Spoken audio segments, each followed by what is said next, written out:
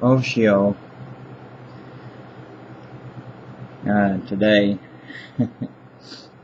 or actually yesterday.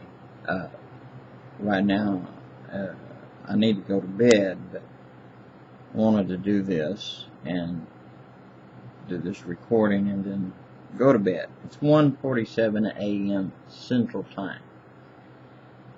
But yesterday, I went to the eye doctor. Now, see, I have diabetes and everything, and my eyes, I've been having a lot of problems with my eyes. And of course, now I could probably go through a lot of details, but that would take forever, so I'm not going to do that. But I will let you know. Well, the good news, I didn't have glaucoma, or however you want to pronounce it. I didn't have it. But what they did say, or I should say what the doctor did say, was that I have a level, like a level 1 or a mild cataracts. And he said, like with me being diabetic, at the rate way my cataracts are, with my diabetes, and the way my cataracts are, probably within the next 2-3 years, maybe 4, but would get worse to where I'd end up having them removed. But overall, I must say, God is good. And, hey, it's one of the little things. But I know there's nothing impossible with God. Now, enough of that. Now, you might wonder, like, well, why is he got that old black and white, old 50s real look, or 30s real look thingy going on this video? Well, I'm just kind of thinking about it, reminded of something that Jeremiah talked about, how that, that we should look for and seek and ask for the old paths, the old ways, wherein is the good way, the right way. So, seeing a lot of people, we live in a time where everyone wants to be modern and all this kind of jazz, right? Everyone wants to be modern, do that modern thingy, and keep up with the times and all this. But now, for Christians, this can be dangerous for us, because then we're keeping in step, in line with the ways of the world. And we find, when we read the Bible, that the ways of the world is an enemy of God. It's God's enemy. And we as Christians, we are not a part of the world. We are supposed to be new. We are supposed to be resurrected. We are supposed to, in Christ, resurrected from our old way of life into a new life. And we are no longer citizens of this world.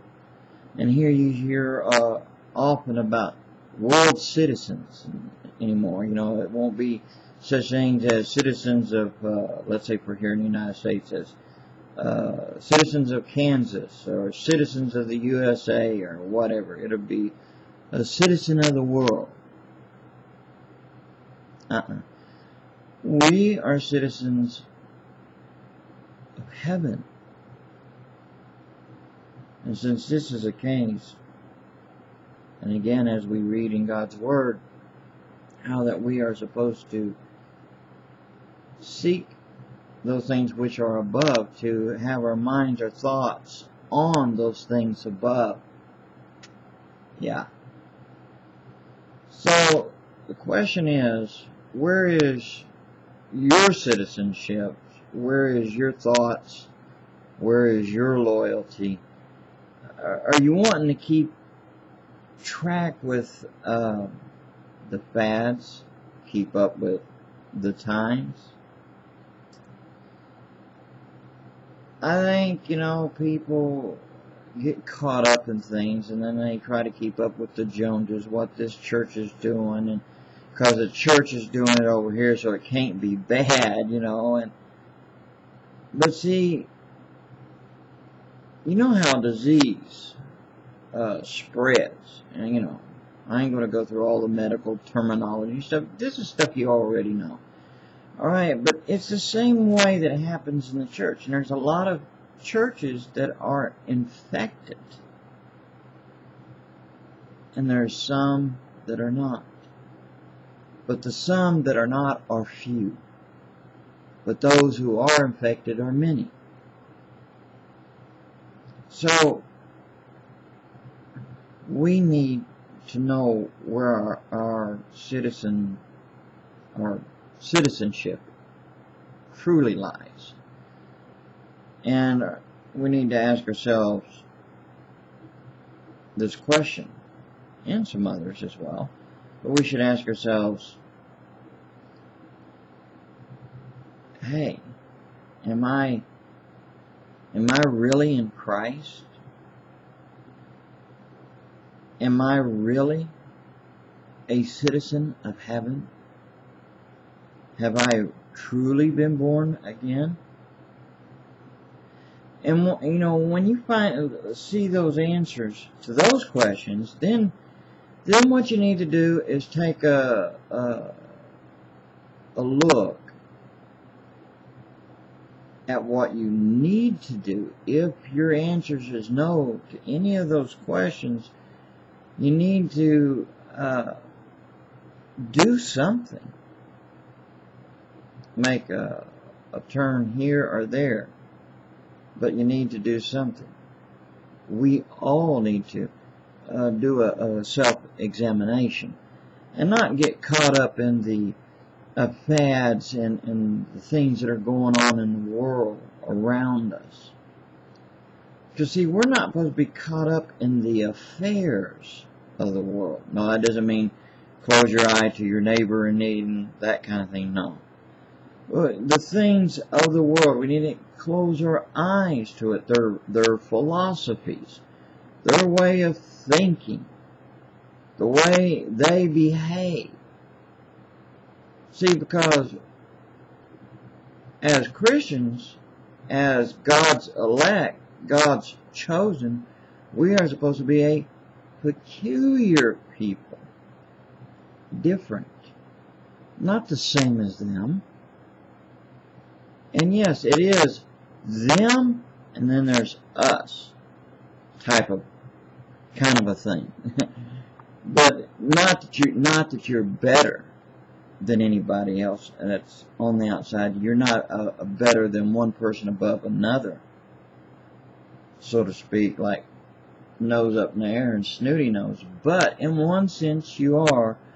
Only that you have made the right choice and they haven't.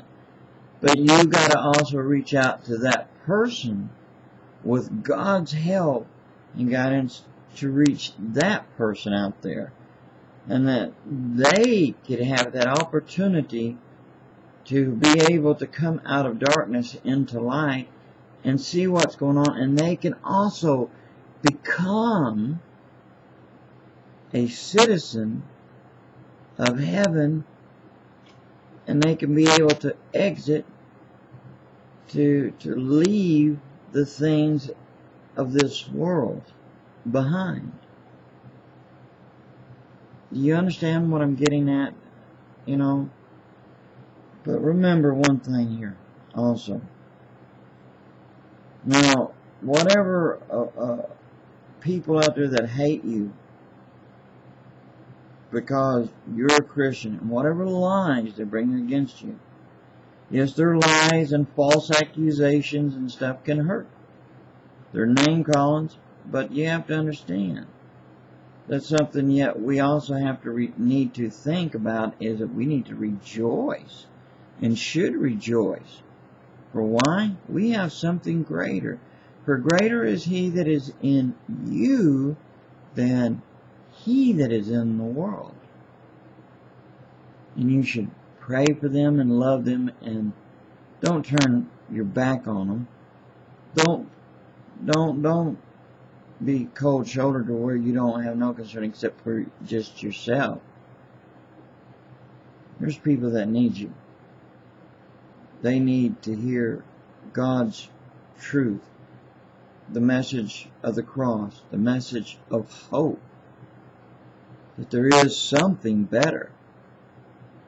Because in this world, where we're just pilgrims, just travelers, there's many things out there, and there's nothing for us. There's things out there that we shouldn't be concerned about, but there is people we should be concerned about, and try to get them to help them find a better place to move to from the present world, to be able to, from being a citizen of the world, so they can be able to have an opportunity to become a citizen of heaven. Anyway, I could go on to say more, but that was some things I wanted just to get you to think about, something I wanted to share. And if I didn't make myself clear on something, I apologize, and I ask that you ask me, and I'll try to do my best to make it clear. Alright, so God bless you, and I hope that your day goes well. Or wherever you're at in this world, whether it's day or night, I hope that you will have a great day. And then maybe you can be able to explain to someone about a new plan that God has for them, where they can be able to get out of this old world and have a new life. Because one day they're going to be able, they could be able to, if you can get them to come in to being a citizen of heaven, they'll be able to go to the wedding feast. Isn't that marvelous? What a great invitation. Yeah. Awesome. The wedding feast of the Lamb. Amen. God bless you all. And shalom and ho-ho.